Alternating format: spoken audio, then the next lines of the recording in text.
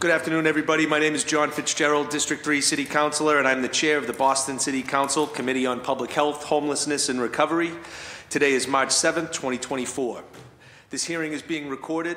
It is also being live streamed at boston.gov/city-council-tv and broadcast on Xfinity Channel 8, RCN Channel 82, FiOS Channel 964. Written comments may be sent to the committee email at ccc.health@boston.gov and will be made part of the record and available to all councilors. Public testimony will be taken at the end of this hearing. Individuals will be called upon in the order in which they signed up and will have 2 minutes to testify. If you are interested in testifying in person, please add your name to the sign-up sheet near the entrance of the chamber. If you're looking to testify virtually, please email our Central Staff Liaison, Megan Kavanaugh, at Megan, MEGHAN, .Kavanaugh, KAVANAGH, at boston.gov for the link, and your name will be added to the list. Today's hearing is on docket number 0264, order for a hearing to discuss the impact of for-profit urgent care centers on nonprofit community health centers in the city of Boston. This matter was sponsored by Councilor Ed Flynn and Erin Murphy, and was referred to the committee on January 31st, 2024. Today I'm joined by my colleagues in order of arrival, Councilor Flynn, Councilor Worrell, Councilor Murphy, Councilor Louis Jean, and I believe that's all we have at the moment. There are some hard stops. We do have some folks, some councilors that said they would not be able to be here. I have letters of absentees from Councilor Pepin, Councilor Fernandez-Anderson, and Councilor Weber. I'll give 1 minute each for our opening introductions, knowing we have some folks that on the panel that have hard stops, and obviously our lives are busy as well. Councilor Flynn, we can start with you. Thank you, Councilor Fitzgerald, for chairing this important hearing. Councilor Murphy for being a co-sponsor on this docket with me. We filed this hearing order when we learned about a proposal for a for-profit urgent care center in close proximity to the South Boston Community Health Center. I was alarmed by the negative impact that this could have on the health center. The proposal was withdrawn, but the larger issue of for-profit urgent care centers and for-profit health care still remains. We need to remain vigilant about any future proposals and the impact it has on nonprofit community health centers. I know we are also aware that recent news on Stewart Healthcare and the serious concerns we share about potentially devastating impacts that could lead to a health care access and health care quality issues for all of us, but especially our seniors, persons with disabilities, communities of color, immigrant neighbors, our most vulnerable residents living in public housing. Today I'm asking us to keep our focus on for-profit health care in our neighborhoods and the impact they have on Boston. Recent years, there have been an increase in the number of urgent care centers in our city, where these clinics offer free walk-in service for patients experiencing non-emergency medical issues. While urgent care centers might offer convenient, quick care to patients, some of these clinics are for-profit and seen as an investment opportunity for private equity firms, venture capital firms. One reason they are seen as attractive investments opportunities as urgent care centers do not have the legal obligation to treat patients if they do not have the ability to pay. Unlike emergency departments, many urgent care centers do not accept Medicaid, which creates a barrier to access for low-income patients. We are now seeing for-profit urgent care centers being proposed in close proximity to nonprofit community health care centers who provide similar services, which can threaten the financial viability of these invaluable community health centers. As mentioned, a for-profit urgent care center was proposed on West Broadway in South Boston, 1 block away from the South Boston Community Health Center. This proposal had the potential to negatively impact the community health center and to take away its patient base. This is not a healthcare desert, so to speak. So there are no community need here with this proposal less than a block away, especially when the nonprofit South Boston Community Healthcare Center is already in the process of expanding existing urgent care at their facility, which will take non-patients on April 1st. The Community Health Center has also been an urgent care clinic in South Boston waterfront and is currently available to non-patients as well. I was deeply concerned about what could happen to my constituents across South Boston, including our seniors, persons with disabilities, communities of color, immigrant neighbors, residents of public housing at Mary Ellen McCormick, Old Colony, West 9th Street, West Broadway Development. I was down there today in West Broadway Development. In the final analysis, South Boston Community Health Center has been an invaluable partner with the people of South Boston for 50 years, serves 70,000 patients annually, with the largest for-profit care company in the country, offers a fraction of the services, and can pack up and leave at any time if they're unhappy with their profit margin. And we're all left to pick up the pieces. I'll wrap up in a second. Sorry to take an extra minute. Boston has many great community health centers serving our neighborhoods and our constituents by providing valuable quality health care to residents, including the South Boston Community Health Center, South Cove Community Health Center, Codman Square Health Center, Bowdoin Street, East Boston Health Center, Fenway, and many more. Let me be clear, I do not want to see cuts to programs, services, and staff at any of these beloved community health centers. They're our partners, they're our neighbors. So we called for this hearing today to ask my colleagues and the people of Boston to be aware of this issue. As similar to other developments that has taken place, this may be just the first shoe to drop in another neighborhood. There will likely be more for-profit urgent care centers being proposed in our city, and some may be right next to these invaluable community health centers. In closing, I also want to note that the good news for my constituents was short-lived, as we learned that the BPDA previously made a recommendation to the ZBA to approve the for-profit urgent care proposal, as it had, even though it was withdrawn. On the council floor, I noted that after all we've heard for years about profit motive in healthcare, the Boston Planning Department was still ready to recommend a for-profit next to a nonprofit. In my view, it would have been short-sighted and put the public health of the town at risk. I could never stand for that. So that kind of planning needs to be discussed and part of the solution. We need to hear from the BPDA and ask them not to recommend for-profit medical care facilities next to health centers. Again, we need to understand how this can impact our community health center quality of care and how we can better improve access with local health centers and hospitals. I look forward to the conversation. Thank you, Mr. Chair. Thank you, Councilor Flynn. Councilor Rell is not with us at the moment. Councilor Murphy? Thank you, Chair.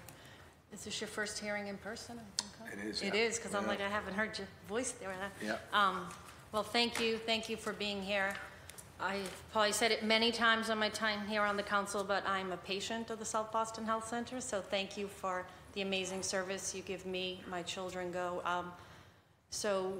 And also thank you, Councilor Flynn, for your fierce advocacy for everything in your district. But as soon as I heard, that the South Boston electeds were rallying around this, and Margaret Lynch and others, obviously yourself, reaching out from the health center concerned, I thought that the for-profit was not going to have a chance. It was disheartening that the planning board was on board to support it. So I just do want to highlight, before I say a few words, of the wonderful work you do at the health center, that it's an example. It doesn't happen all the time, but it is an example of when people know something wrong is about to happen. If you really rally together and share the good reasons, that the good will happen. So right now we're in a good place, but like Councilor Flynn mentioned, we have to just keep alert on that.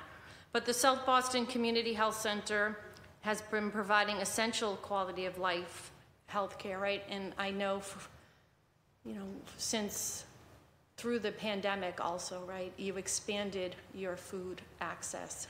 and you gave vaccines, and your staff, risked their life and showed up every day like they did at every health center across the city. But especially, just the numbers, I don't have to read them. I know Councilor Flynn touched on some of them, but the population you serve is our most vulnerable, and I think what most, if not all of the councilors here feel like we have to always uplift and support those residents who go to you, and not just for their shots or for their health care. They need so much more. Mental health, you offer, eye care, dental, in the food access alone is just commendable. So anytime we know that you're always battling to raise money and pay your bills and provide, and you're trying to expand because you know that the services are needed, anytime that gets in your way and you have to fight harder, I just hope you know that we'll always, I myself, I'll only speak for myself, but I believe my colleagues also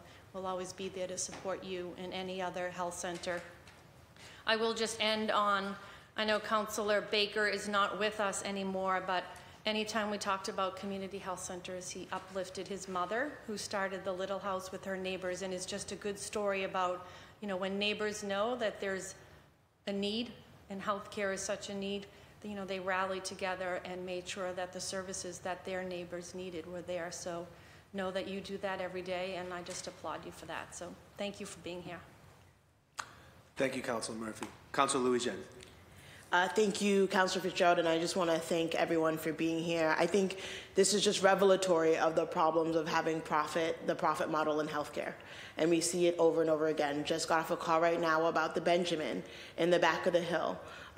We are dealing with the fallout of Steward Healthcare, and we see this time and time again that the bosses care about profit, and those who make up our hospitals, those who make up our community health centers care about people, and healthcare should really be about people. So I'm not going to belabor the points that have already been made, but I do think it's important for us to, there's probably limited regulatory authority for us to limit the placement of certain institutions, but I do think it's about how are we being intentional about investing in our community health centers, how are we being intentional about investing in alternative models, so that when things like this happen, we are claiming space without fear in our neighborhood. So I just want to thank Bill for being here. I looked at your letter and saw just like the work, even among all of this, you were extending the health center opening and being welcomed for our new arrivals to care for them. That's important work. That oftentimes when you look at our public spaces, when you look at community-based spaces, we are always saying yes, because again, our concern is not about profit, it's about people. I want to thank you, Michael, for being here. You were sort of at the root of all of this when it comes to health equity, when it comes to making sure our community health centers around the Commonwealth and in the city of Boston have the support that they need from government elected officials, but also from our federal government to make sure that our community health centers are really thriving. If it were up to me, every community health center would be as big and as great as the one in East Boston in the work that they're doing. I advocate day and day for a bigger Mattapan Health Center. So just want to shout out to you. I see my friend Bob Edwards here from the Whittier Street Health Center. I want to thank everyone who's part of our community health centers for the great work that they do, and of course, Dr. Ojikutu. So thank you, and thank you, Chair. Thank you, Councilor Louis-Jean. I would now like to introduce today's panelists.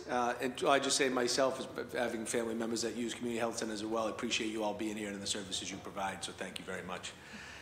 Thank you for taking the time, but let's introduce today's panelists testifying on behalf of the administration. I'll allow you guys to introduce yourselves first. I'll call out the one person that we don't currently have here that was invited, and then we can move on with the presentation. Okay. So we'll start with you, Ms. Holt. Okay. Good afternoon, Chairman Fitzgerald, Councilor Flynn, Councilor Murphy, and Council President Louis-Jean. I'd like to start by particularly thanking Councilor Flynn for filing this hearing order and for elevating this important issue. I'm Dr. Bisola Ojikutu. I'm the Executive Director of the Boston Public Health Commission and the Commissioner of Health for the City of Boston. So I'm here on behalf of the Boston Public Health Commission to say that we absolutely share your concerns about the potential negative impact of for-profit urgent care clinics on our community health centers in Boston. I know that you'll be hearing from my fellow panelists, Michael Curry, President of the Mass League, and Bill Halpin, CEO of South Boston Community Health Center, both of whom I've spoken to about this issue recently. And they will speak about the unique role that community health centers play throughout our city, but I do want to say a few words about why they are so important, particularly from a public health perspective. So we're very lucky in Boston. We currently have a nation-leading network of community health centers that provide access to high-quality, timely, and affordable health care for residents, regardless of their ability to pay. The healthcare services that are provided by our community health centers are uniquely designed to be linguistically appropriate and culturally tailored to the communities that they serve. And that is not the case around the country. So again, we are very lucky. Our health centers provide access to primary care services, on-site specialty care, and referrals to our vast network of academic and community hospitals. They also offer same-day services for time-sensitive needs, and several in Boston have urgent care centers. And as a physician who's worked at community health centers in Massachusetts, I know firsthand that they are an essential component to our healthcare ecosystem in Boston. From a public health perspective, community health centers are a key ally in our mission to advance population-level health equity across Boston. As you all are aware, there are stark health inequities in our city.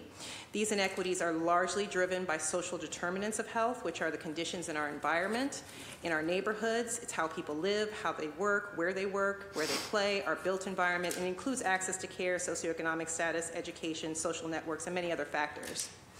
As public health partners, community health centers lead work that extends far beyond their physical walls and deep into their local communities. Health centers provide employment to community members, which improves the economic vitality of our neighborhoods. They provide access to food, as has been spoken of, and improve nutrition security. They provide social services that connect patients to resources. And interestingly, in many cases, they are a social hub within their neighborhoods where residents meet to increase their health literacy and gain access to health-related information. These are critical public health roles, and we will not be able to advance health equity if we don't invest in our community health centers. This spring, the Boston Public Health Commission will issue a new Health of Boston report. That report will describe the healthcare landscape in Boston. And what we know is that in addition to our 11 hospitals, we also have over 20 community health centers and 3 for-profit urgent care centers. 2 are located in the Back Bay, and 1 is in West Roxbury. We are very fortunate to have an abundance of healthcare resources, but from a public health perspective, we need to be particularly focused on how urgent care centers fit within this healthcare ecosystem and whether these institutions really provide meaningful access to quality, high quality, timely, affordable healthcare, particularly for low-income residents. For clarity, I think it's helpful to describe urgent care clinics. In Massachusetts, urgent care centers are licensed as clinics and hospitals or hospital satellites and may operate under a physician license. They can be for-profit or they can be nonprofit. They usually have physicians on staff and provide diagnosis and treatment for a broad range of non-emergency conditions, sore throats, rashes, sometimes more pressing conditions like broken bones that require x-rays, and sometimes people with chronic conditions who cannot see their primary care provider, we know there are gaps in our system, end up going to urgent care clinics. They tend to accept patients, on a walk-in basis and have hours of service beyond normal weekday hours. These things are important because they can divert people away from our overcrowded emergency departments. Urgent care is licensed and regulated at the state level. Statewide, there has been a significant increase of urgent care clinics, growing from just 15 in 2010 to 173 in 2021. There is a growing conversation at the state level, led by both the Massachusetts Health Policy Commission and the Department of Public Health, about the best ways to regulate these entities, including the need for more comprehensive oversight and requiring data regarding the utilization, quality, and cost of services provided at these centers. While urgent care clinics can be an important resource, it's important to acknowledge the potential impact of for-profit urgent care in Boston, especially how it impacts nonprofit community health centers. If these services are geographically close to community health centers providing similar services, they will divert patients away from community health centers because they have insurance that has a higher reimbursement rate, and oftentimes patients who are younger will also be diverted to urgent care clinics away from the community health center. These are the patients who keep our community health centers viable. There are also concerns about coordination of care for patients when they're using standalone for-profit urgent care that is disconnected from the healthcare center, disconnected and sort of outside of the healthcare ecosystem that has been created. Lastly, I just want to talk a little bit about the Boston Public Health Commission and our long history of partnership with our community health centers. It is really important that we continue to support community health centers. Within the Commission's founding legislation, our Board of Health includes 2 members from CHC's community health centers. Currently, these seats are filled by Guale Valdez, the President and CEO of Mattapan Community Health Center, and Greg Wilmot, the President and CEO of East Boston Neighborhood Health Center. We deeply appreciate their leadership and their partnership. We also partner with and fund community health centers in different ways, and we have done so for many years. We support health center operating budgets with annual direct funding. We also offer a variety of different grant programs to health centers to drive innovation and encourage adoption of best practices and new models of care. In addition, a number of our programs, from maternal health to substance use disorder to violence prevention, are directly linked with our community health centers. In South Boston specifically, we need to support the local community health center to address the area's significant healthcare needs. According to our recent Health of Boston reports, life expectancy in South Boston is 78 years. That's 5 years lower than in Back Bay, which has the highest life expectancy in the city. The neighborhood also has the 6th highest age-adjusted mortality rate in the city, and almost 30% of adults have hypertension. The way to improve these health outcomes is to work in partnership with our local community health center, not to establish a new parallel for-profit institution. We look forward to continued collaboration with our community health center partners across the city, continued collaboration with the City Council, and thank you for this opportunity to participate today. I look forward to answering any questions. Thank you, Dr. Ojikutu. Sorry, if we go, Ms. Curry next, please and thank you, and then we'll let you go. Thank you. Good afternoon, Chair Fitzgerald, Vice Chair Murphy, Councilor Flynn, Councilor Worrell, and Madam President of the Council. It is an honor and a privilege to be with you today. As was said, my name is Michael Curry. I am CEO of the Massachusetts League of Community Health Centers, and I'm here on behalf of 52 member organizations that we represent across the Commonwealth. Of those, 22 are located just here in the city of Boston. We are the home, the birthplace of community health centers in 1965 here in Boston. Thank you for the opportunity to testify before the City Council Committee on Public Health, Homelessness, and Recovery on the impact of for-profit urgent care centers or nonprofit community health centers in the city of Boston. These entities pose an existential threat to the health center model of care and accessible, community-based care overall, and we are grateful that you are highlighting such a critical issue. We're seeing a proliferation of for-profit urgent care centers, not only in Boston, but around the city, around the country. We're seeing this as well. It raises questions about the types of organizations we want to rely on to care for our communities, especially those who face enormous barriers to accessing care. We have a 2-tiered healthcare system, no surprise to any of you. Community health centers are paid far less than any other types of providers to provide high-quality, integrated care to those who need it most. Allowing more for-profit organizations to open up shop in our neighborhoods would destabilize an already fragile system and exacerbate and divide between the 2 tiers in our system when we should be working as a city to close that divide. Unlike the health center model of care, which by mission or by law in our case, FQHCs, Federally Qualified Health Centers, requires that care be open and accessible, including affordable to all, and through sliding fee scales established by community boards, for-profit companies alternatively are driven by profit motive and is often at odds with providing services. When a for-profit urgent care center opens, a few things happen. They cherry-pick the least medically complex patients. It's about revenue. It's about turning over transactions and engagement with patients that generate a volume of revenue. Use the financial benefits of this cherry-picking to offer better employment terms to critical staff that could destabilize our workforce and organizations.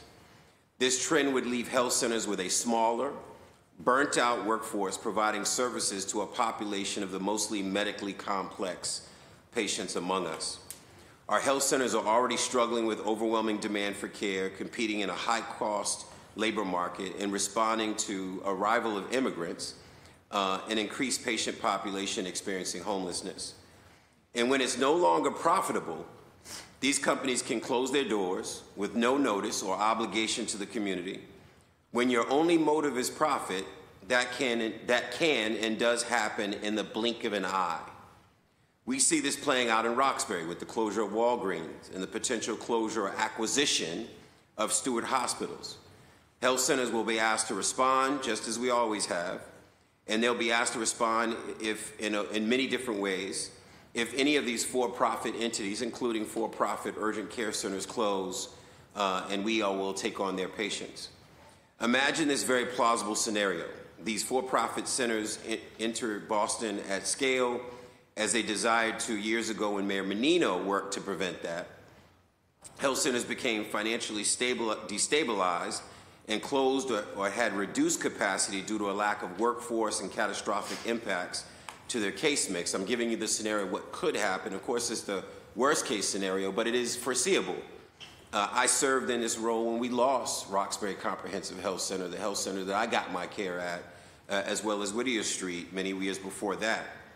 What would Boston have looked like during COVID without the absolutely heroic response of our Boston health centers on testing, vaccination, and treatment?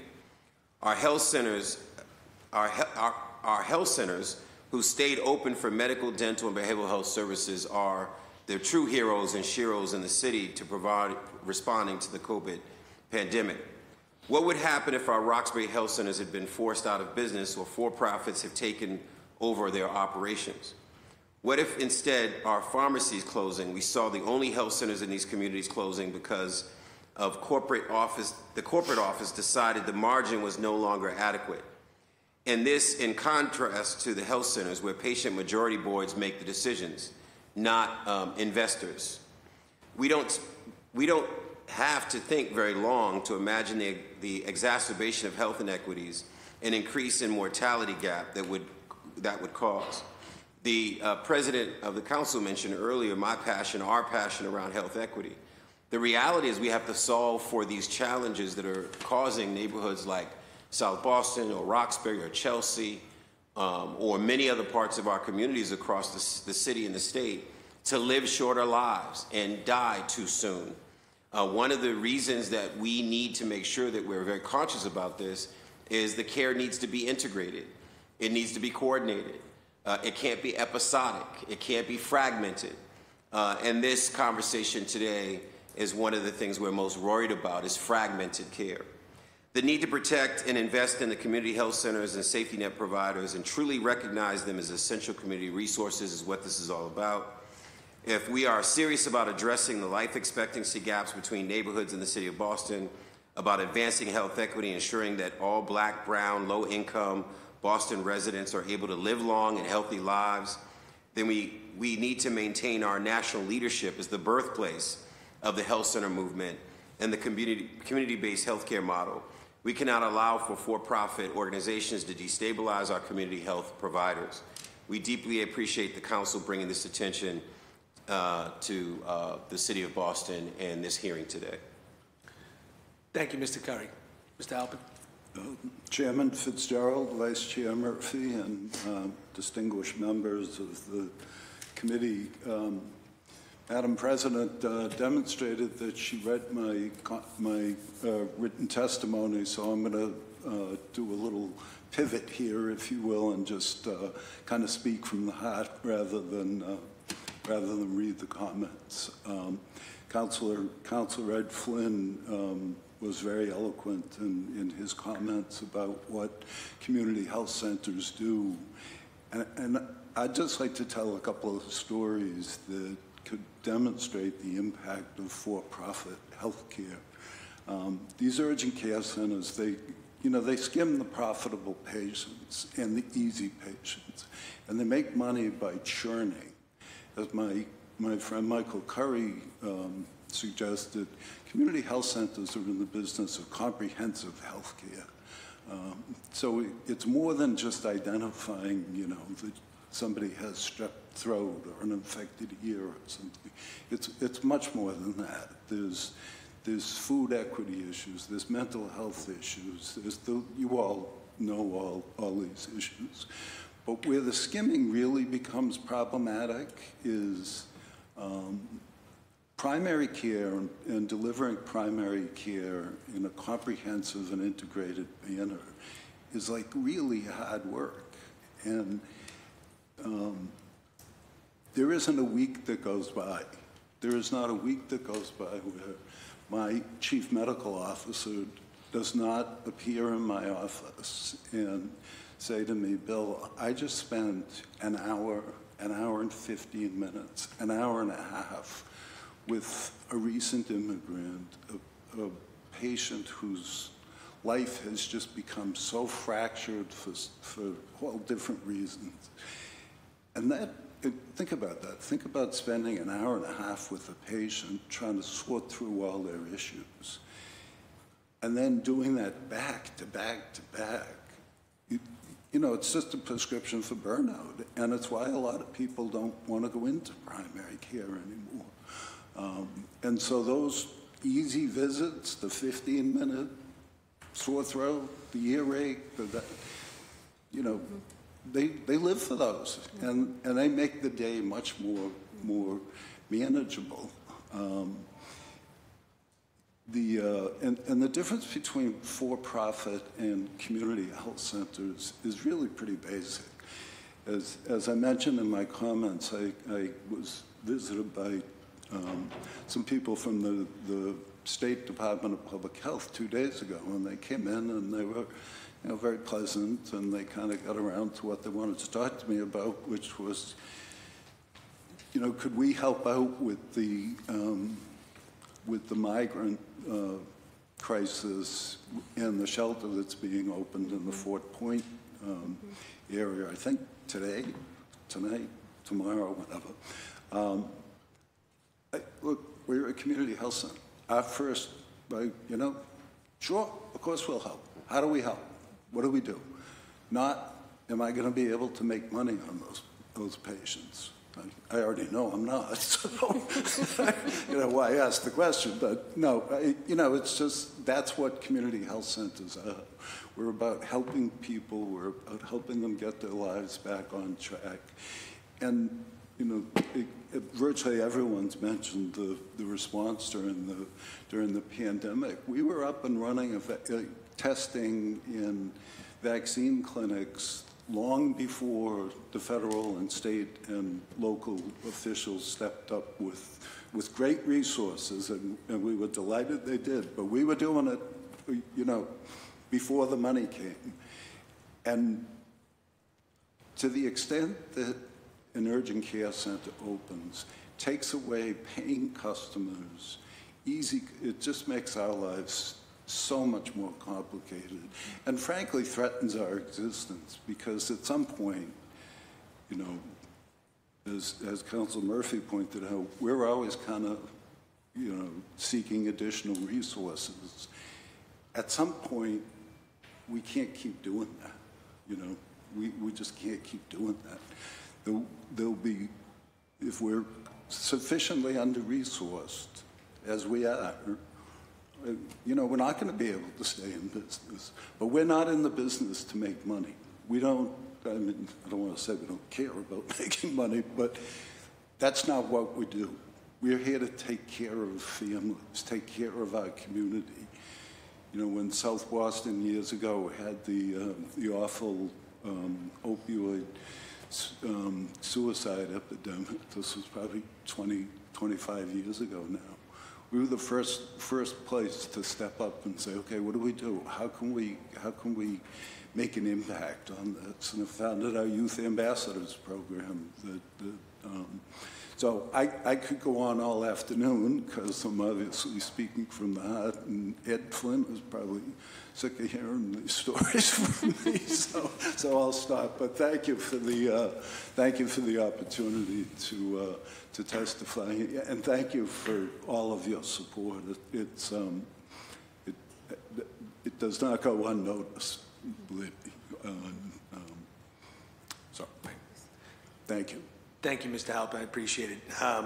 We were supposed to have one other panelist, Deputy Chief Devin Quirk. He's not able to make it, so we will move on to, I'd like to thank all of you for the testimony, and I'd like to acknowledge the sponsors to begin with the first round of questions. Then I'll turn it over to the floor. Did you see Councilor? Yes, and he will be second on the round of questions. But thank you very much, Councillor. I would like to remind my colleagues, though, that several folks on the panelists as well as council have a hard stop, and so to get the most out of this panel, let's try and keep the questions brief and let the answers be longer, and we will move on. Councillor Flynn, we'll start with your question. Thank you, Mr. Chair, and thank you to the panel, Dr. Ojukutu, for your professional work that you've been doing for so many years. Bill Halpin is a tremendous leader at the South Boston Community Health Center, an outstanding organization. And Michael Curry, thank you for what you've been doing as well, dealing with challenges in the medical and public health community. And I also wanted to acknowledge, Michael, your tremendous advocacy for people across the city, including Asian health as well. I respect what you're doing, helping everybody. Bill, we worked together. The South Boston Community Health Center was the first health center that opened up a during the pandemic vaccination site. And I live on F Street, as you know, right where the corner of the health center is. You helped a lot of people with vaccinations, but you also provided food access, which was a critical part of providing services to residents as well. Why would you say that having a for-profit organization would have a devastating impact to your health center and financially, but what impact would it have on providing medical care to patients as well? Well, the financial impact has been well documented and addressed here. And I circle back to my comments about my chief medical officer coming in my office periodically and saying how long it takes to see the patients. You know, if she has to spend an hour and 15 minutes with any patient, and she does, and she does it very willingly, that spills over into the rest of her schedule, and we either have to reschedule those patients or have them seen by another provider.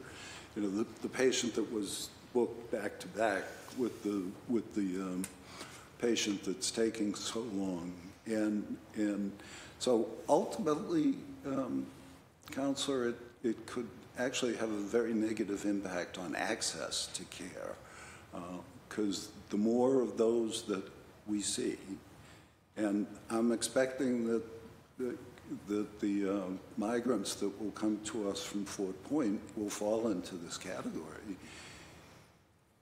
That pushes access out for the rest of our patients. So, and again, we're not complaining. We're going to do it willingly, but we're trying to serve everybody in South Boston, and it just becomes exceedingly difficult.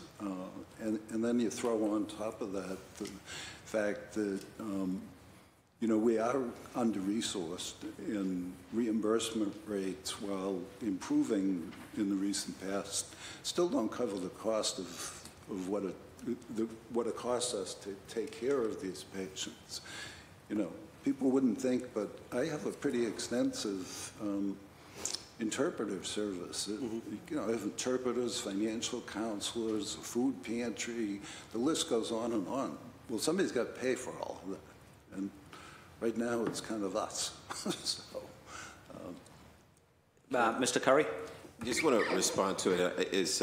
And I think Bill did a great job of explaining how complicated providing care is. And I think the way I would describe it, and this is me putting on my professor hat, is that when you walk in to get care, there are so many aspects of what it costs to provide you that care that you would never see. You don't know what it costs you, right? You don't know the recruitment that went into recruiting that provider, or the benefits that that provider is paid, or the incentives that that provider receives in order to serve you the care. You don't know the building cost that it takes to maintain that building, to have that building in place for you to have access. There's so many aspects of that care. So when Bill said earlier that we're providing care and we're doing it at the margins, we're not making huge profits, that ecosystem when you walk in is really delicate. So we rely on not only hopefully getting adequate reimbursement to provide the care we're giving you, but also if you use the pharmacy services. Also, there's some cross-subsidizing going on that helps us to pay for interpreter services Bill talked about. The reason I lift that up is when I say it's very delicate, it means that something like a for-profit entity next door could destabilize that system and then drive you from maybe, holding your own and being able to pay those bills and so forth to now running deficits because those patients are getting care, some care elsewhere. Last point I'll make on that is what patients they want, to Bill's point. They want the patients and they want the services that drive large amounts of revenue. That means they're happening frequently and they're low threshold care. They also want commercial, right? I mean, we say Medicare, commercial. That's a subsidizing that happens in health centers. We don't have large amounts of commercial patients. But when our health centers do, they rely on that balance between Medicare, subsidized, commercial, and so forth in order to make those payments, in order to keep the finance of the health center strong. So I think the major point I'm making is that the infrastructure, the financial infrastructure of a health center is so delicate, every single one of them across the Commonwealth. And this poses a threat to that. Thank you, Michael, and thank you, Bill. I don't have any further questions during this round, but let me just end with this. Bill, you mentioned that the South Boston Community Health Center is going to be helping and supporting our migrant families. Thank you for your compassion, for your team's compassion, supporting our migrant families in South Boston. A friend of mine is also works at the South Boston Neighborhood House, and they're also going to be providing some social services as well. It's about working together. It's about treating people with respect. It's about treating people with dignity. What I like about the health center, well, let me just stop for one quick second. One person said to me, "Hey, Flynn, who do you think you are deciding who comes into the neighborhood or not?" So I responded that I represent the largest number of residents living in public housing of any district councilor in the city. And many of them, most of them are people of color. Many of them also go to the South Boston Community Health Center. If they didn't have the South Boston Community Health Center, they would be at a terrible disadvantage trying to get medical care. So I said to this person, you have the best health care plan probably. You're probably making $300,000, and good for you. But that's not my job. My job is representing people that need that critical health care. People of color, immigrants, seniors, persons with disabilities, working class families. That's what I think of when I think of not just the South Boston Community Health Center, all the health centers across the city. And I won't name them, but I think they do a terrific job of providing compassionate, quality health care to people in need. And if we forget that mission, we're going to lose a little bit of our soul in the city. Thank you, Mr. Chair. Thank you, Councilor Flynn. I'd like to note that we've been joined by Councilor Durkin as well. Councilor, thank you so much. Councilor Worrell, your line of questioning, if you have any. Oh, thank you, Chair, and thank you to the panel that's here today. I want to thank you for all your work. I know those community health centers play a vital role in our community. Just hearing from Michael Curry on health centers operate within the margins, but then also understanding the health outcomes that our communities face. Like how do we help expand the services, right, to our communities that are facing those barriers and those health outcomes? And what support would you need, from BPHC or the City of Boston to be kind of supportive on providing resources so we could bolster, services to change those health outcomes? And Dr. Ojikutu and Bill, I'm sure, think about this, talk about this all the time, so I'll just sort of tee it off, that I think one is we realize we have a problem, not only in Boston, but across the country, in Massachusetts. The problem of access, that no matter who you are in this room, if you got sick today, you'd be waiting in the emergency room for 3, 4, 5 hours at best. Right. And then you might not get the care you need because they're strained on resources as well, right? They're bleeding providers, they're strained and stressed as well. Primary care is underinvested in the Commonwealth, in Boston.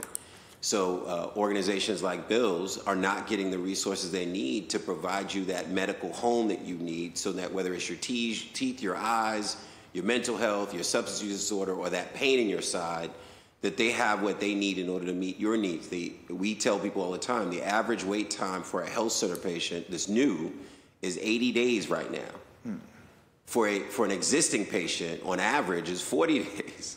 So the system is not prepared to respond to the needs post-COVID that people have across the Commonwealth. Then quality becomes an issue. Are we making sure that people are getting quality care no matter what setting they walk into? And that's the challenge as well. And affordability, can people afford to pay the copay, the co-insurance? So we think about, to your question, Counselor, around Boston, and specifically what can be done is, we know what works. We know primary care, and I say this all the time, pay now or pay greater later. You invest in Bill, you keep them out of the emergency room. If you get them the care they need through primary care, you keep that cancer from becoming stage 4, and you get to it when it's stage 1. We've not really understood that we don't pay now, and then we end up paying greater later. So whatever you can do, whatever the council can do, whatever the city can do, to really beat that drum at every level to say, no, we want to pay now. We want to invest in institutions and organizations like Bill's so that we can save lives in South Boston, so that we can keep people healthy and they're staying out of the most expensive settings in our system. Thank you. If I could, thank you, and thank you for raising the issue. One of the specific things I think the City Council could do is sort of work with the Mass League and really get to know community health centers. I tell people all the time, and it's just so true, if you go visit a community health center, pick any health center, I've seen it happen over and over and over again. Somebody comes for a tour of South Boston Health Center, and they walk, we walk, it's a 3-story building, we start at the top, we go down to the basement, and I just watch light bulbs going off in their head. They go, oh, you have a food pantry? Oh, you have counselors available for adolescents who are struggling with gender identity or whatever, pick a topic. And it's really remarkable. And I think if the council did that, that's a real great first step in local advocacy, which then can expand to state advocacy, to federal, you know that better than I, but that'd be a great first step. Mm-hmm. Dr. Ojikutu is coming to my health center in 2 weeks. Yeah, I'm looking forward very much so to the visit. I just want to add to what's already been stated, because I appreciate everything that Michael has stated and that Bill has also stated. But just taking a step back for a second, just talking about the health ecosystem, right? We know we have these disparities. We know we have these issues with life expectancy gaps across our city, 23 years or more between one area and another area. These inequities don't begin in the healthcare system. And I think if you just look at Boston, this is a prime example of the fact that they don't begin in the healthcare system. We have 11 premier hospitals, academic and community health centers. We have 22 wonderful community health centers. We have these urgent care centers, some of them nonprofit, some of them for-profit, but they're providing care. We have problems, as Michael has mentioned. Okay, we don't have great primary care. We haven't invested there. But what we need to be doing is realizing that we have to invest upstream. You know, the kinds of things that we talk about when we talk about budget hearing time. You know, we need to be investing in our housing, we need to be investing in our education, we need to be investing in our built environment, our parks. All of these things are critical to what we need to do here in Boston. At the same time, we need to realize that our community health centers are a critical piece of the health ecosystem, because what they're doing, that's, I think, specifically unique to Boston, just because I know what's happening across the country, they are really focusing in on some of these social determinants of health, on the individual and family level. They're doing things like nutrition security. But bringing those two pieces together, thinking about if they're working on individual level nutrition security, then we need to make sure we have good groceries in the neighborhood, you know, because we can't just give one person or one family. We have to think together, how do we do that? And we need to work more specifically on navigating people back into care. Michael mentioned deferred care and what's happening during COVID. We still have people who are not seeing their primary care doctor on a regular basis. We need CHWs, we need community health workers, we need patient navigation. We need better connectivity and de-siloing of our healthcare system here in Boston. We need to be working closer together.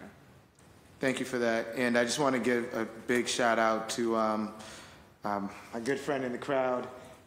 During COVID, we stood up, I don't know how many COVID sites on Bowdoin Street, and gave out plenty of vaccines. So Whittier, about 10 mobile vaccination sites right on Bowdoin Street during the middle of COVID. So thank you, Bob. Appreciate all your support and Whittier's contribution to this city.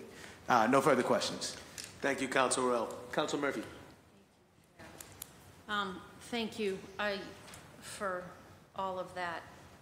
I just want to highlight that Councilor Flynn and I filed this hearing order before we learned that the planning board did, well, not the planning board, their letter was submitted, but that the for-profit decided to pull out.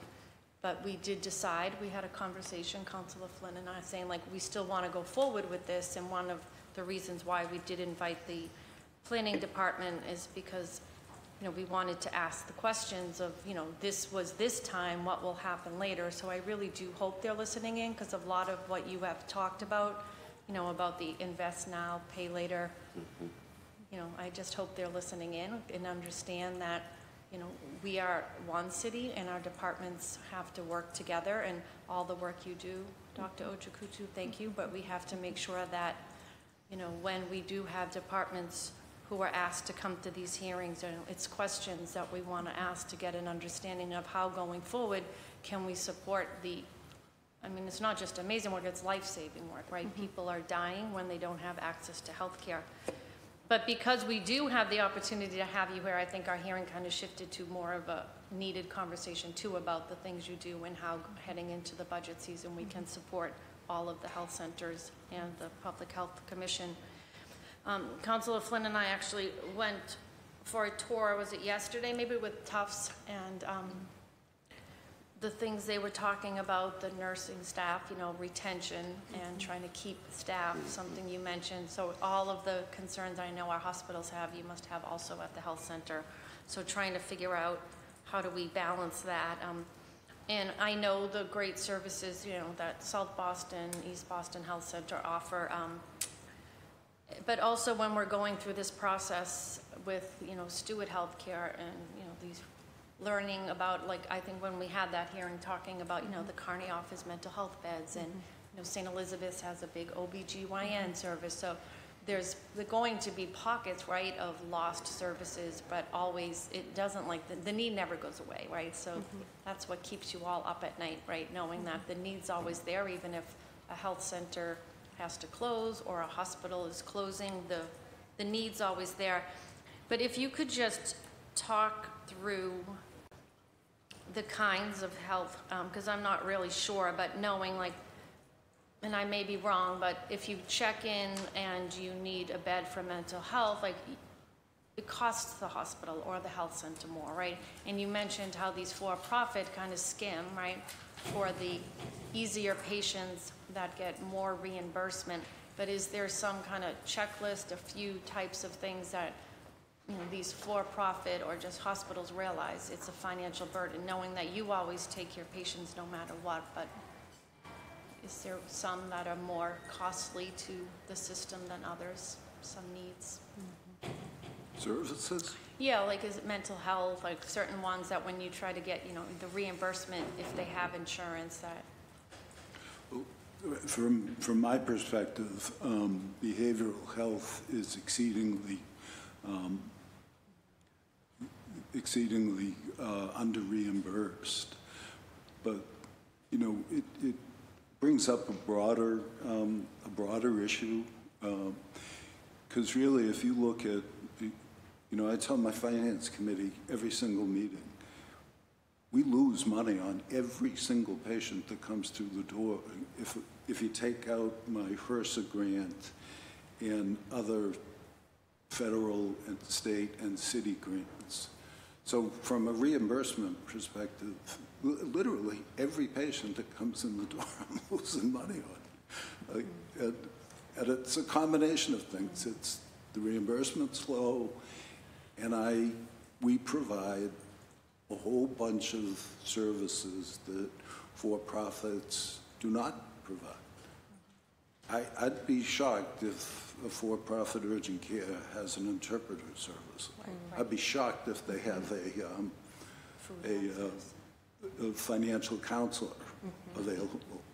Now, if you come into my health center, and again, I'm sure you all are aware of this, but if you come into my health center and you need to be seen, and you don't have health insurance, we shift you off to our financial counselors, who help get you signed up for Mass Health. I mean, we see you first, and then we do all of this. But I have to pay the financial counselors. They're wonderful people, but I don't think they'd work for free.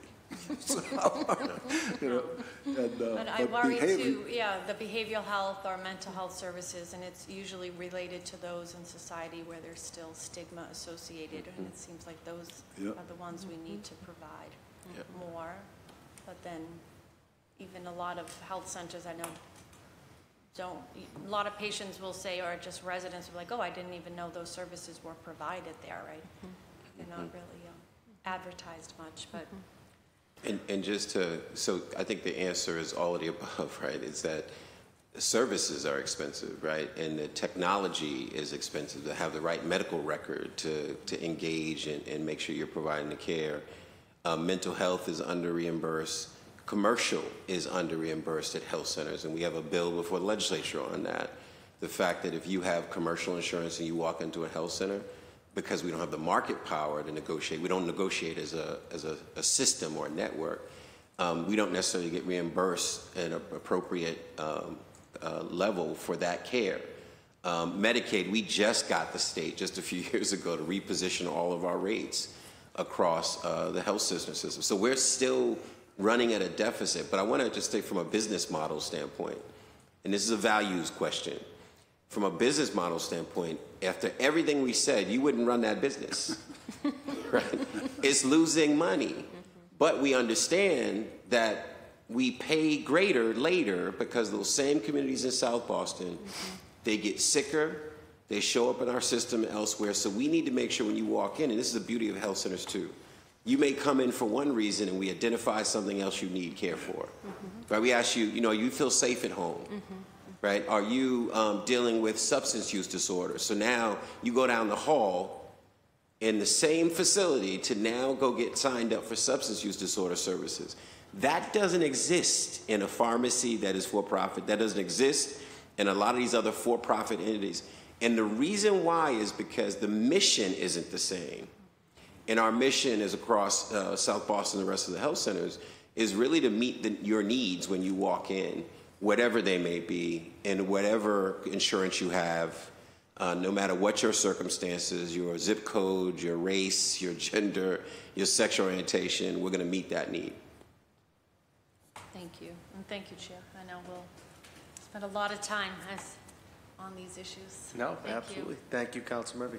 Councilor Durkin. Floor is yours. Thank you so much, Chair Fitzgerald.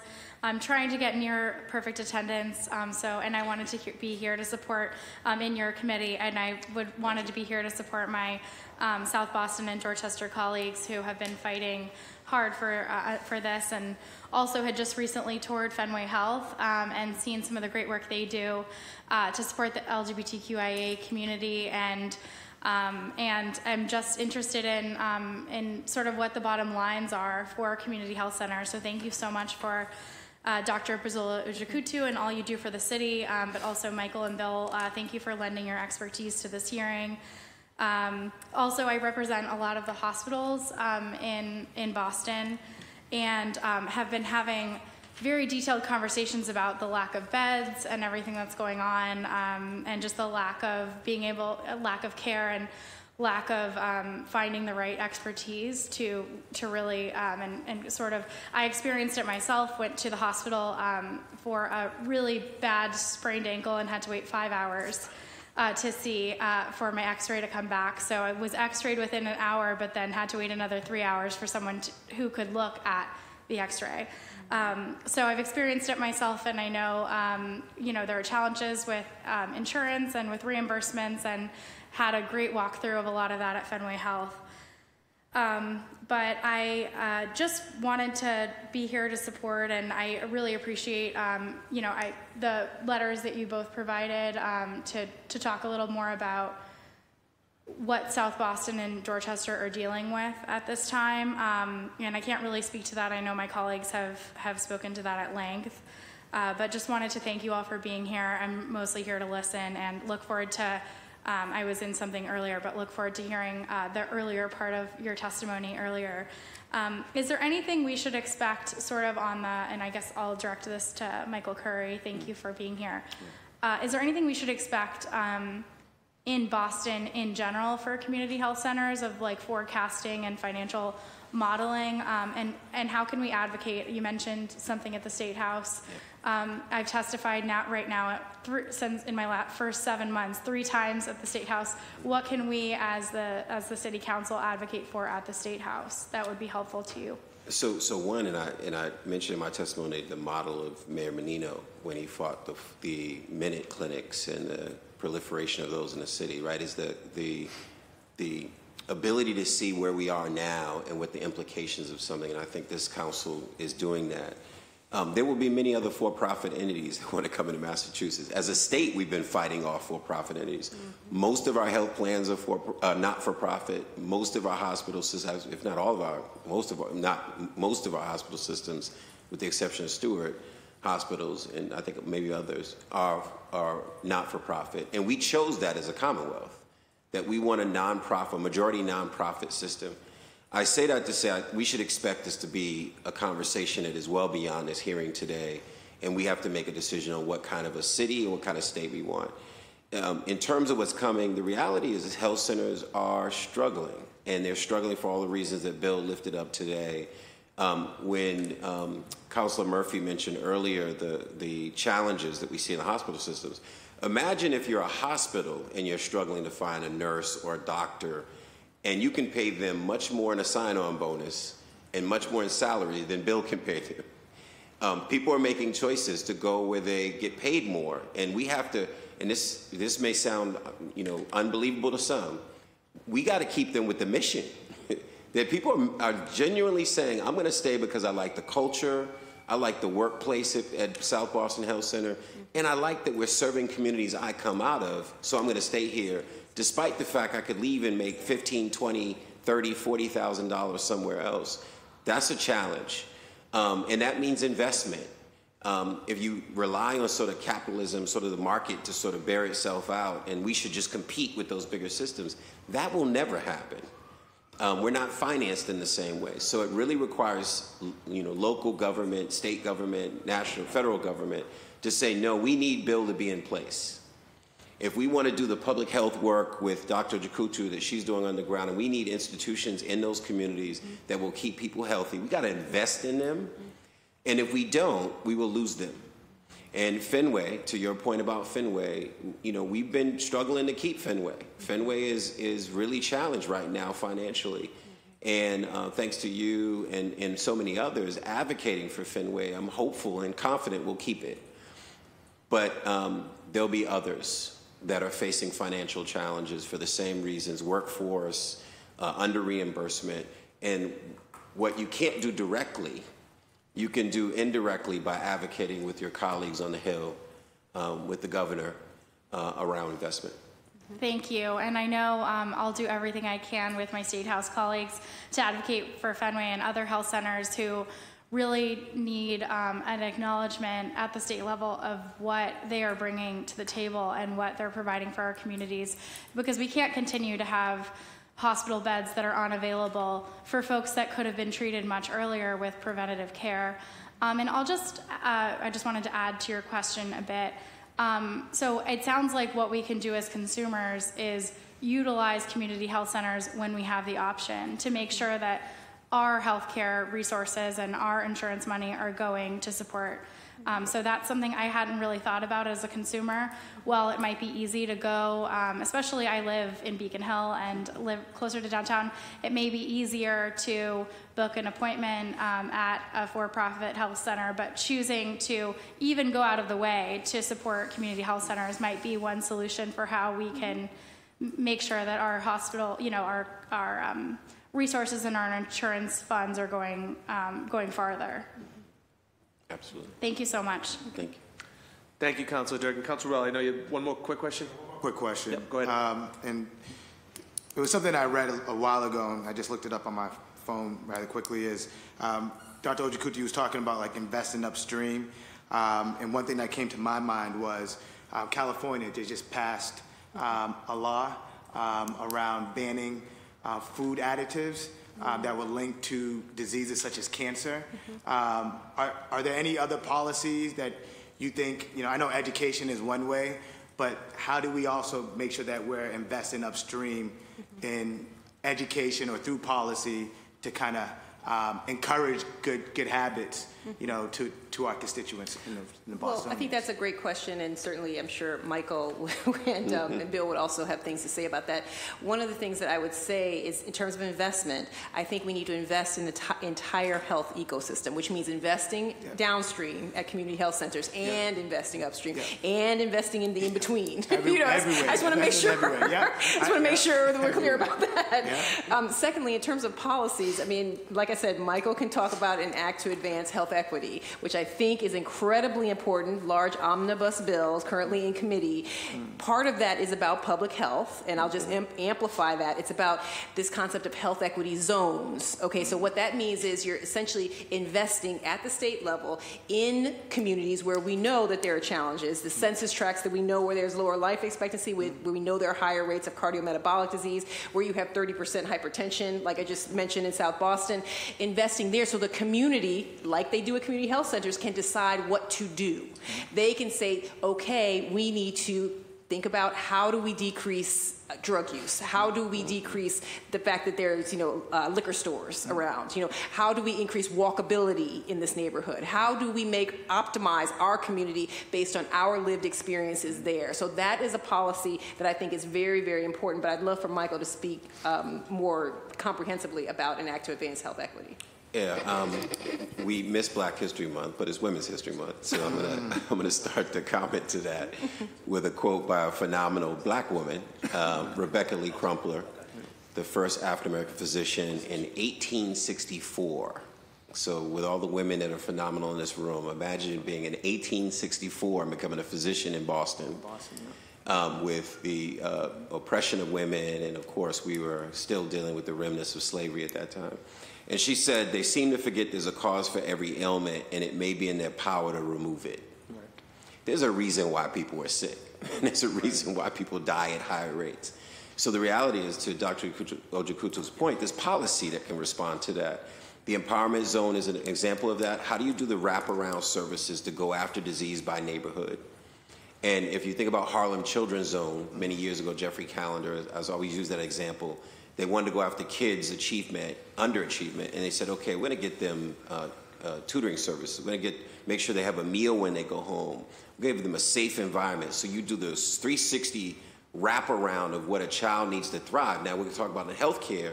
How do you do the 360 wraparound on what a community needs to live healthy and healthier? And that's what Dr. Ojikutu and others have been kind of thinking about, how we do that in Boston. And there's an effort underway to explore that. But so many other aspects of that bill, equity at the table. And when you're talking about these issues, Jim Hunt, a good friend of Bill's, had my favorite quote, one of my favorite quotes. He said, if you're not at the table, you're on the table or you're on the menu. And that means, how do you have a secretary of equity at the state level? How do you position in the city departments people like Dr. Jakutu who come into those jobs with a passion for equity, with an unweathering, I call it, meaning that they're not going to be comfortable with the fact that South Boston could live 7 years less than the state average. Right. They're going to be upset and have an urgency to address that. We need to have positions in government where people come in and have authority and influence to change those things. And then data, that which gets measured, counted, gets done. We don't have the data, so we don't know where disease is the way we should. We don't, like we did in COVID. We don't have the data, and then we don't have the dashboard that reminds us on a daily level what sickness looks like in Boston. So then we can respond. Now, the city report that Dr. Ojikutu put out is phenomenal, but we want to make that statewide around how do we collect data, how do we evaluate it, and then how we act on it across the Commonwealth. And then most importantly, we underfund, and I use the term intentionally, we defunded public health infrastructure in this country. And I say defund, because we defund things all the time. We defunded public health, which is why we didn't respond well to COVID. Because folks like Dr. Ojikutu didn't have the resources they needed to contact trace, to test, to vaccinate, to dispel myths about vaccinations, to convince communities who don't trust health care for a reason that they could trust in this particular circumstance, and we needed you to come in. We got to figure out a better way to do that. I feel confident, I say this all the time, as much as I complain about Boston and Massachusetts, we are the best of the worst. We tend to do better than everybody else around the country, but we can do better. Right. And one more time, what was the name of the bill? The Act to Advance Health Equity. And I think the city could make a statement if the city came out in support of that bill, saying that, no, we also want to advance health equity in the Commonwealth, and we believe in it as well. I think that would be a huge statement. It is the only bill of its kind in the country. Oh, wow. Yeah, right. 85 leaders of color who run health systems and business and public health came together, crafted a bill, and presented that omnibus bill on the Hill. There's nothing like it in the country, and there's an opportunity to act on it. Thank you for that. No further questions. Thank you, Councilor Worrell. Before we go to public testimony, I'd just like to ask if any of my colleagues have any final things to questions to ask. Councilor Flynn, you have the floor. Thank you, Mr. Chair, and I'll be very brief. I just have one. Well, before I ask the question, I want to say thank you to Michael. I want to say thank you to Bill and to Dr. Ojikutu for being here, but more importantly, for your dedication and leadership in helping so many families in need access medical care. We appreciate what you're doing. My question is to Dr. Ojikutu. I know you mentioned the report that will soon be released on the status of public health in our neighborhoods. One thing I was always concerned with, Dr. Ojikutu, and I know we've worked on this issue many times, but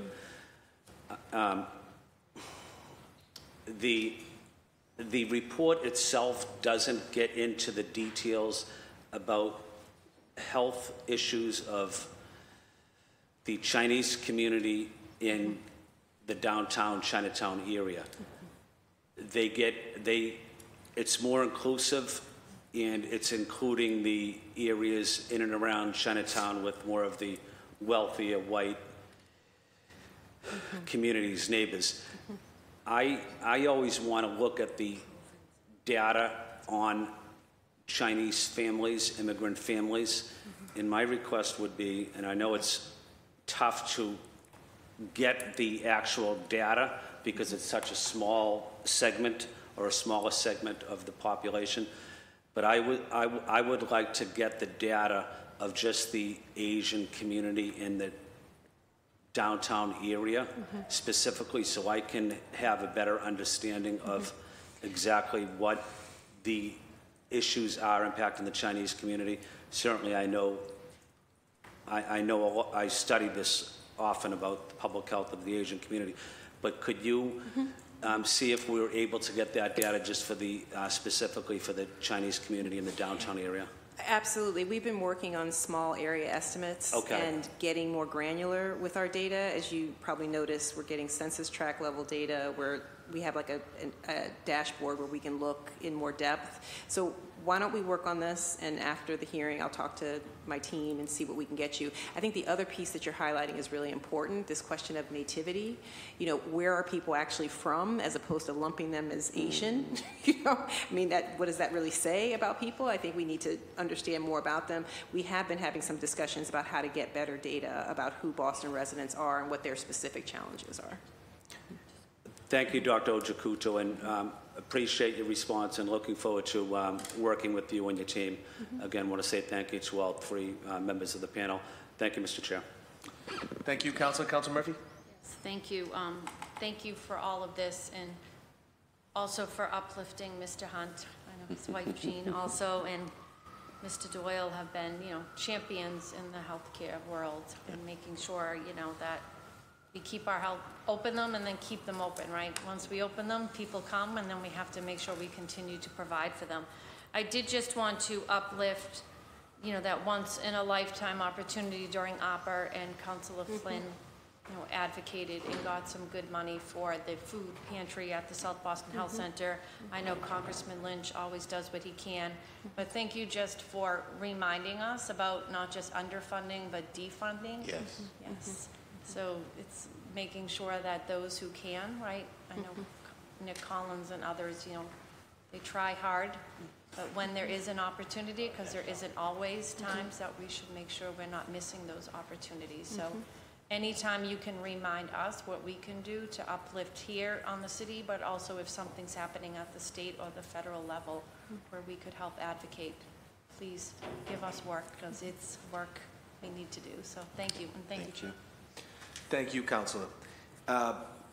Before we go to public testimony, I know some folks have some hard stops and need to leave. I would encourage those that can stay to listen to public testimony to do so if they are able, but understanding that we got the heads up that some of you have to go, and that is fine. So now would be the time. I thank you all. No, please, it's understandable. I thank you all for coming, panel, as well. I know I have a tour of the Neponset Health Center in April, and so this education was very good for me, and will inform some of my questions there. So thank you for that. Thank you, Mr. Chair. I would say this: if there is the time that you want to do tours of health centers as a city council, to Bill's earlier recommendation, we'd be, you know, more than welcome to organize something where you do a sitting tour to visit a few. If you've seen one health center, you've seen one health center. That's right. That's We'd love to have it. That's very true. No, I appreciate that, Mr. Curry. Thank you, panel, so much. Thank you. We'll now move forward with public testimony. When your name is called, please come down to one of the two podiums, state your name, neighborhood, and/or organization affiliation, and please speak into the microphone. We also do have one person on Zoom, and so we'll start with the person on Zoom, and then Mr. John, we'll get to you in 1 second. But Michelle Nadeau, the president and CEO of Dot House Health, if we have her on the Zoom. President Nadeau, now is your time to testify. You have about 2 minutes, but we'll take what you need. Wonderful. Thank you, Mr. Chairman. We're looking forward to welcoming you at our health center later in March, and so very excited about that opportunity, and has been great to work with your staff. I just want to thank, in addition to the chair, the vice chair, members of the committee, the council, as well as the folks who preceded me, Dr. Ojakuto, and my good colleagues and friends, Mr. Curry and Mr. Halpin. I'm going to try not to duplicate what they said, because I don't think I could improve upon their phenomenal contributions. I think what I would like to start with is that Dot House Health, which is where I am the president and CEO, and have been here for 19 years, 8 as the CEO, has always been here when our community needs us, much like every other health center in the city, right? We started in 1887 as a settlement house. and then became a health center in 1972 when people in the neighborhood formed an organization called the Determined People of Dorchester and went to Washington, D.C. to advocate for funding to create a health center in Fields Corner. And since then, we've evolved to meet the community needs, including over 15 years ago, setting up an urgent care clinic in our health center. Now, we serve about 22,000 individuals a year. Our patient population is incredibly diverse. About a third of our patients self-identify as Asian, that's predominantly Vietnamese. Another third African American or Black.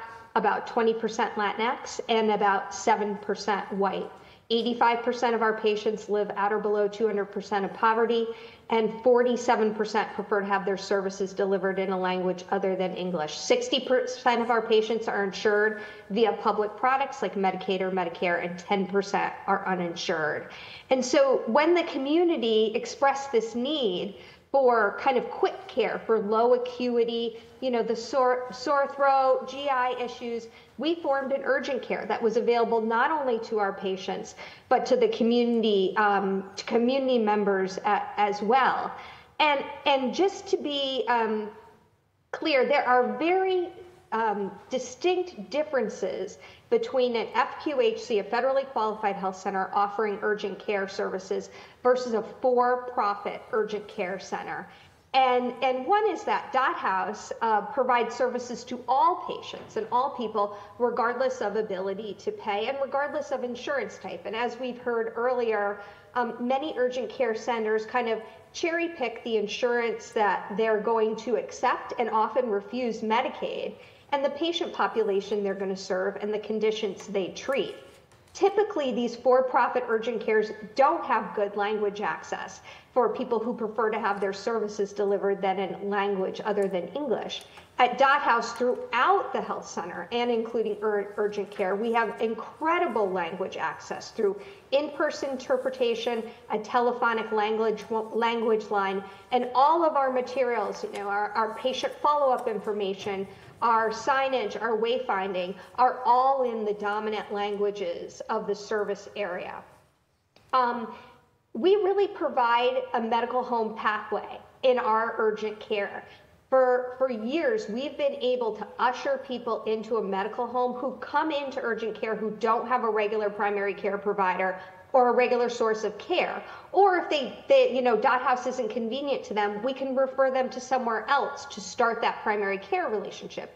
In addition, if a patient comes to us who has a primary care provider that's not associated with Dot House, we make sure that we get the results of that visit to their primary care provider, so a continuity of care can continue in order to support the good health and the good health outcomes for that patient.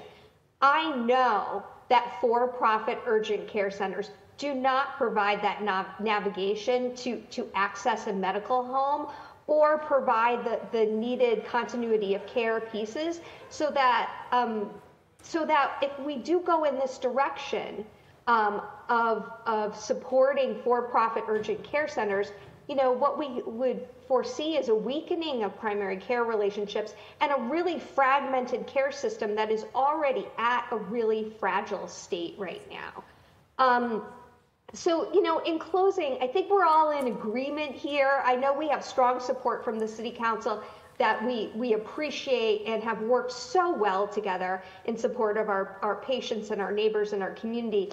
But really, I think, these for-profit health centers, or urgent care centers, are just about margins, right? As far as I can tell. And we need more than that strategy alone to really impact the health disparities that our communities are facing. Dot House, as well as my other health center colleagues in the city, we're the living embodiment of mission and margin. As Bill said, we figure out to do what's right, we do it, and we'll figure out how to get paid on the back end. But at that moment, our goal is to meet those evolving community needs, like we did during the pandemic by setting up testing and vaccination and telehealth, as well as a variety of other services. We have a very robust food pantry here, teen center, tax clinic, right? Those are the impacts that are really going to hopefully change the health outcome trajectories. Finally, health centers are an anchor in our communities, right? We're an anchor for good health, but also for workforce. Dot House employs 280 people, 60% of whom live in our service area. So for those reasons, I think, this is so important to be able to speak to the potential impact of urgent care, for-profit urgent care centers on health centers and in Boston. And I really appreciate the council uplifting this topic, and am so grateful for their advocacy and attention and support on this, and really would like to continue working on this together. That concludes my testimony. I did send written remarks to the committee in advance. Thank you so much, President Nato, and I look forward to my visit upcoming to Dot House as well, so look forward to seeing you again soon. Thank you for your testimony. Thank you. One fellow person with testimony, Mr. Provenzano. You are up, sir, if you would so like to testify. Thank you. Great. I wish I could speak as well as this young lady who just finished, but I can't. I've been in South Boston my whole life, and especially after we retired, my wife and I, the services that we get from the health center, South Boston Health Center, and now my young family, my granddaughter who has a couple of children, goes to the Dorchester House because she was unemployed after the pandemic and all, and it was just, it's a lifesaver. You could tell by my age, I go back to house calls, doctors' house calls. This is the closest thing to doctors having a doctor house call. They're so personal to us. And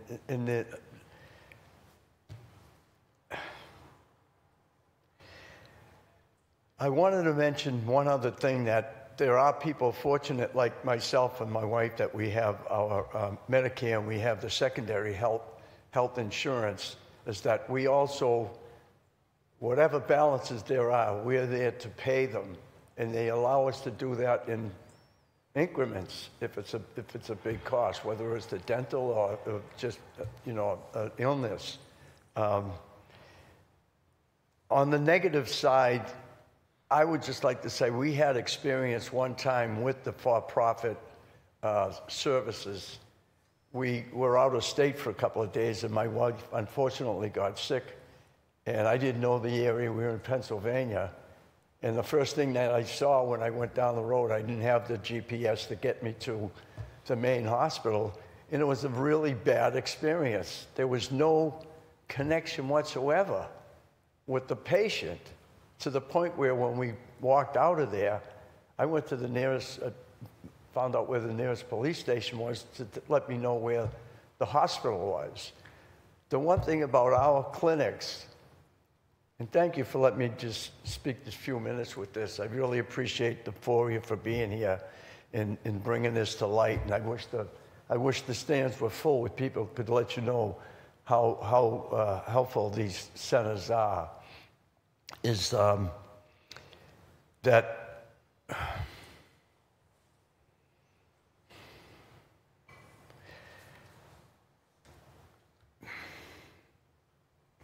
I took my notes right here, and it's so bad that I'm sorry.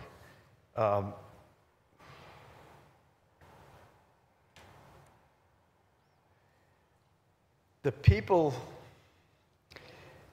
if you went to the health center and you had a particular problem, whatever it might be, that you needed more emergency care, and I experienced this myself, within 10 minutes, I was at the Boston City Hospital. That's the beauty of the centers, that they're connected with the Boston City Hospital. And I was over there in 10 minutes, and it was to do with the heart.